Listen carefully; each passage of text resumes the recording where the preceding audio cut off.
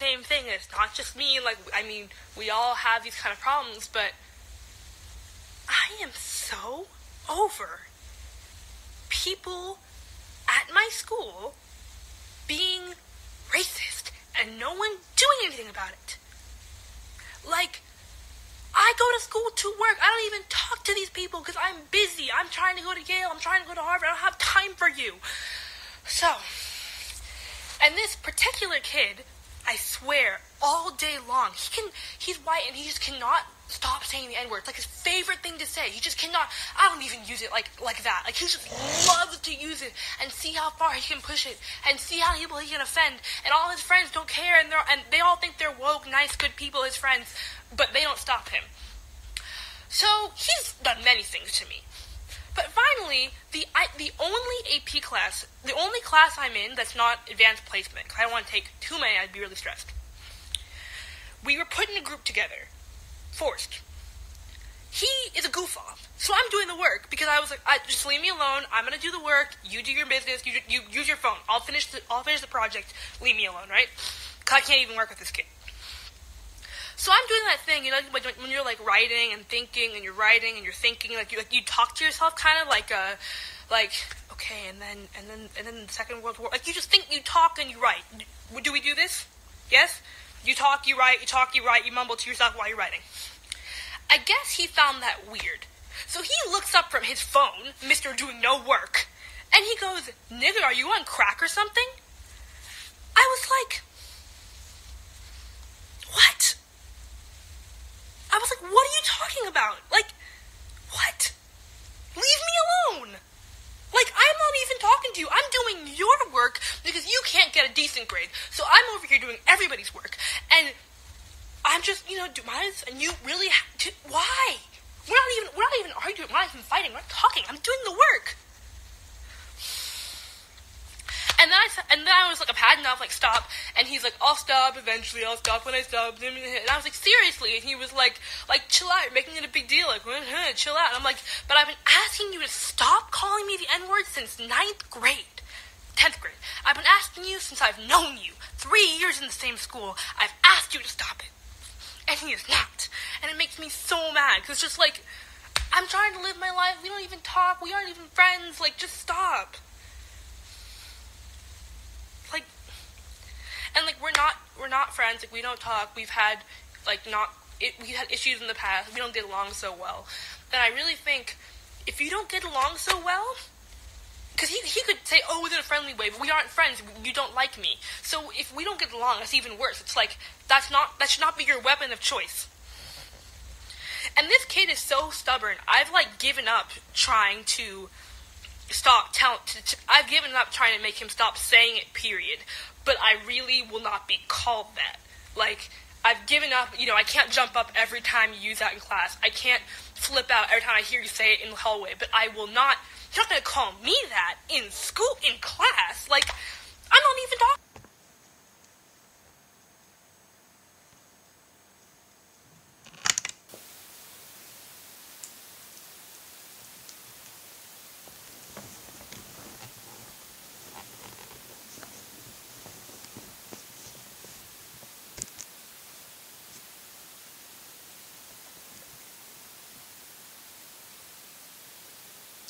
I think it's time to address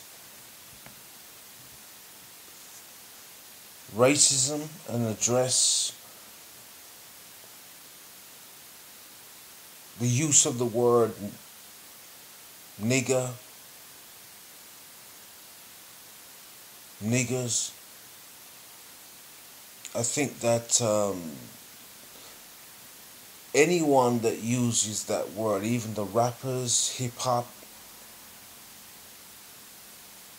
if you look at this video that was made by Aoki Lee Simmons, who's at school, to me it's quite disturbing. It's something that I think that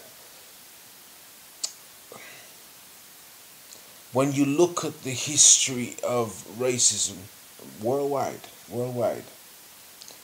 and labels black and labels white, when no one, absolutely no one on the face of this earth is actually black or white. In fact, most people, if you choose a color chart, would actually more accurately match brown and pink. And to sort of have to listen to the video of Aoki Lee Simmons at school going through and facing racism at school. It's time to discuss this whole situation across every single industry, across every single area of life. When people are labeled black, white, which is racism and racist labels, it has to stop. It really has to stop. And to be honest with you, look, let's get down to the real heart of the matter.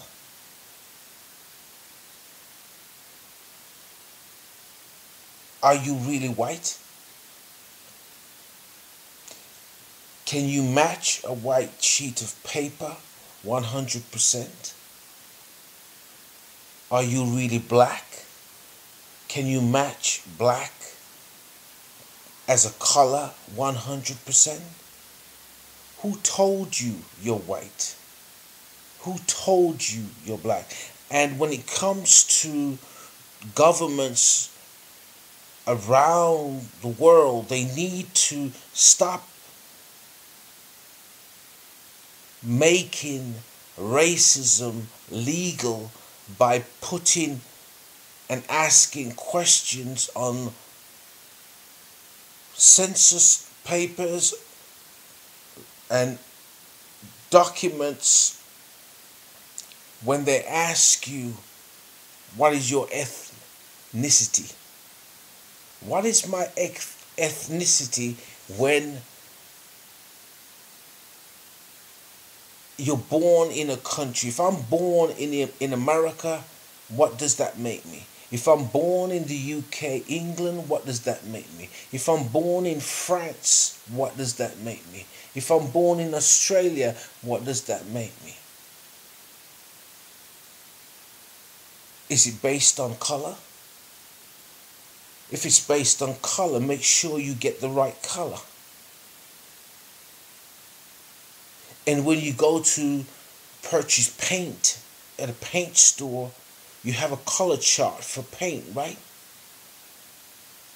So perhaps you need a color chart for people to get the color match right and put an end to racism and put an end to social stigma and racist labels. I know what you've done in the past with history. I understand that you've whitewashed the Bible and you've whitewashed Africa and you've whitewashed the facts of Kemet and turned it into Egypt, and whitewashed Africa, that it's not, Egypt's not in Africa, or Kemet never existed, or Nubia never existed, and the pyramids are just stone. And you didn't learn from the first dynasties of Africa what kings and queens are. I understand that. But most of the world does not understand it. And that's why you've taken the first slave ship that was called Jesus out of the UK, and you've made people and deceived people with your white Jesus for them to bow to your white Jesus because the facts are too colorful, brown or black for you. I understand that. And your history, as one person said, when it comes to Western history, you haven't created anything. You've lied about everything. All America's created is pretty much what England has created, which is deception and lies of history written in stone of Kemet, Nubia, Sudan, which Sudan has pyramids. And you've said and stated that Christopher Columbus discovered the Caribbean. How can Christopher Columbus discover the Caribbean when there's people older than Christopher Columbus in the Caribbean, from the Caribbean? So it's time to address this racism. And I want to see politicians take this up, because you talk about anti-Semitism, but you don't address racism. You don't address people being called black and people being called white, when no one's black and no one's white. You know that. You understand, if you research pigmentation, every single person, if the oldest DNA on planet Earth is from sand people, then that makes people of Namibia in South Africa the oldest human DNA on planet Earth. You call them bush people. So you use stereotypical labels every time, and that's why you call people black, nigger, negro. It has to stop, because people are becoming wiser. They can research and understand there was no Jesus. No Jesus. There's no historical, there's no archaeological evidence of any Jesus ever existing. So the fallacy and the lies and the deception, even to the point of the first King James Bible did not have a J in it, of 1611, which is online and you can research it. It's time to stop terrorizing and enslaving the minds of people when you are the invaders. You are the racist. You are the one that's prejudiced. You are the one with the chip on your shoulder. You are the one that fears the real history and dynasties of this world out of Africa.